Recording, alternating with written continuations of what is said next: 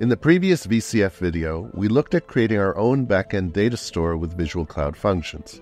In this video, we want to show how to store an image in VCF. Our employee entity has a field called Photo for images. So on the Employee Details page, we bind the image component to a formula. The formula checks the photo field. If it's empty, we display the usual image placeholder. Otherwise, we use the photo field. We'll navigate to a specific employee, and we see the placeholder image. We now add a button to add or replace the current image. To the button, we will add some logic. But first, we'll need some flow functions from the marketplace.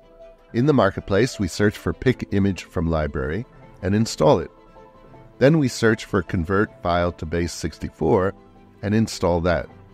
Base64 is a way to convert a binary file to text so we can store it in VCF. We also need two page variables, one to store the path of the selected image and another to store the base64 text version of that image. Now to the logic. We add a pick image from library flow function so the user can pick an image. Then, with set page variable, we store the path to the selected photo. Now we convert the image to base64 and save the result into our other variable.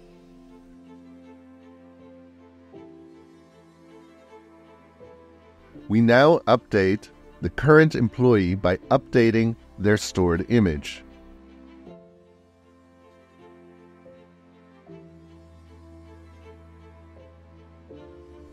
And finally, we update the data variable so the new picture is displayed in the UI without having to retrieve the record again.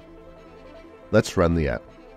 We select an employee, and we see the placeholder image. Now let's select an image. The image is now uploaded to VCF and shown in the UI.